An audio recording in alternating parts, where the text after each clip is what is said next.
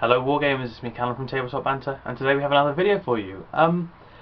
This is going to be another For the Emperor video, talking a bit about the fluff again, because I know I've given a brief overview of the chapter in one of the first episodes. Been over the chapter master a little bit, though I'm going to probably delve into a little bit more detail, because as I've written more of the book, more has come to light about the chapter. And today's title is obviously going to be The Council, and that's what I'm going to discuss in today's video. So, where to begin? I suppose we'll start at the beginning. So, as you may have known already if you've watched the previous fluff video, the chapter was cast through the warp from Rin's world, and there are basically 5 guys who survive and set up the chapter. And these guys are the Council of the Kikarian Crimsons. So, anyone who is familiar with the Horus Heresy, the books, the first book, and the Mournville, the 4 guys who help Horus in the Lunar Wolves and stuff, it's kind of inspired by that, though obviously not heresy based. The main idea being Chapter Master Cassius Crosium has 4 advisors who are various leaders in the chapter, and because it's such a small chapter, it kind of works that way, as in they are the sort of top level and then everyone else is their subjects, if you like, although that sounds really bad. So the idea was, it's a very small chapter. There's really only maybe one and a half companies worth of Space Marines there, so instead of having a full 1,000 strong chapter, they've got about 100 to 150, so they're one of the smallest chapters as far as I'm aware in the Space Marine fluff. And that is why this council is really important, because it makes the decisions for the chapter. It draws from the forces in appropriate manners. It chooses what to commit and what not to commit, and it's this kind of collaboration of minds that's necessary to make a right decision, almost like a democracy. And the council is made up of the 5 major named characters from my book. Obviously, Chapter Master Cassius Crosium is kind of the head honcho. And then we have Chaplain Dorgon Tavarius, Captain Kador Brenganen, Tech Marine Faron Balthazar, and of course Librarian Hargor Harewood. And these are his advisors basically, and they make decisions together. And they obviously go into battle together, because when you only have 100-150 Space Marines at your disposal, you don't have a lot to just kind of, you can't just send one guy off with them and say off you go. It's kind of an all or nothing thing. They have to send the whole chapter or none of the chapter, because otherwise they'll get taken apart piecemeal. So that's kind of why the council is a thing. They sort of gave birth to the chapter together. Obviously Cassius Crosium had seniority before, and that followed through, and he has that kind of leadership aura about him. He's not necessarily a combat beast, but he definitely has that aura, that leadership. So I really wanted just to talk also about some ideas I've had for this council in terms of the actual game. So Harry and I have been doing a bit of talking and stuff about my chapter, and what would be really cool is a formation, like a custom formation of just the 5 characters in our Land Raider. It's about 1,000 points, so you can tell I've buffed up these characters. This isn't supposed to be competitive at all, because the 5 characters, they're just as squishy as a regular character in this game, really. So we've got like a 235 point chapter master who could die to a melter shot, and it's just like, oh, okay.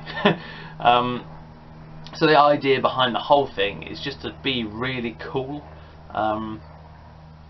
And so this idea of having them all in a Land Raider, and they all pile out together, almost like the Avengers, like the Marvel series.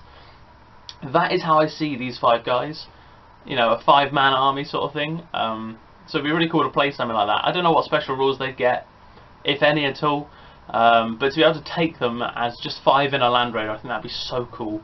As for the book and everything with the council, the beauty of it is they're all of different mindsets and different opinions. So we've got the very level-headed, the very leadership-orientated Cassius Crosium, Chapter Master, and then the very brash, somewhat aggressive Chaplain Tavarius.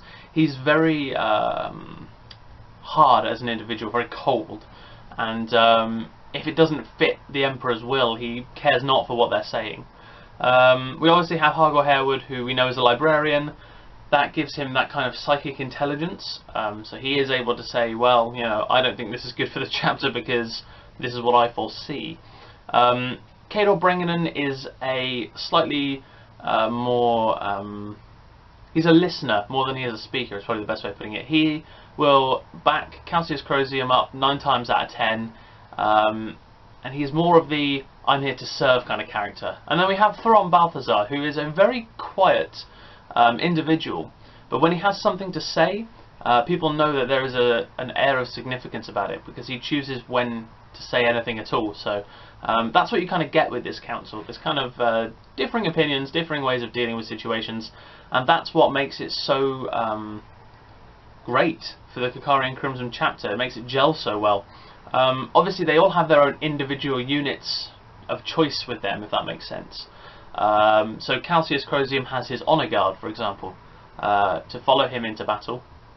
Dorgon Tavarius has Vanguard Veterans because he has a jump pack, because I really wanted to push that kind of like aggressive factor in him.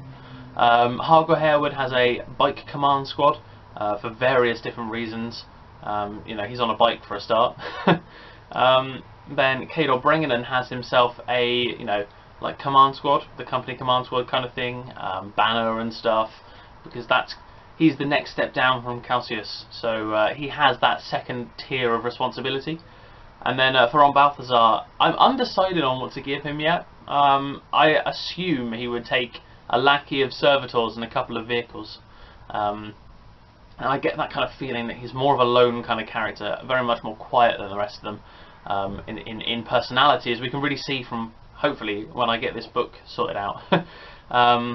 As an update for that, I'm still working through Chapter 6 at the moment. It's sort of the big push in terms of it's the major battle, if you like. I've had a couple of small skirmishes on the way, and this is the first big battle chapter, so I'm really trying to sort of piece it together nicely so you guys can hopefully have something fun to read. It won't take too long. I don't think it will get past 10,000 words, so it's not going to be an absolute drag to read, hopefully. But anyway, this was just sort of an update, and so you could see more into the fluff of the Kikarian Crimsons, kind of what they do, kind of how they function, their hierarchy, if you like. Because obviously the normal one is chapter master up top, and then it kind of filters down into a row of captains and a row of chaplains and everything. But this chapter functions on a much more sort of family-orientated feel, with the very close-knit council, and then everyone else puts 100% faith in that council. So anyway, thank you very much for watching. Of course, don't forget to like and subscribe and leave your comments below. As ever, don't forget to click the 2 links in the description below, the first of which is to the Tabletop Banter blog, and the second to the Legion of Gamza Facebook page, with some great content from some absolutely great people. And yes, thank you very much for watching. It's been me, Callum, from Tabletop Banter. Don't forget, have fun.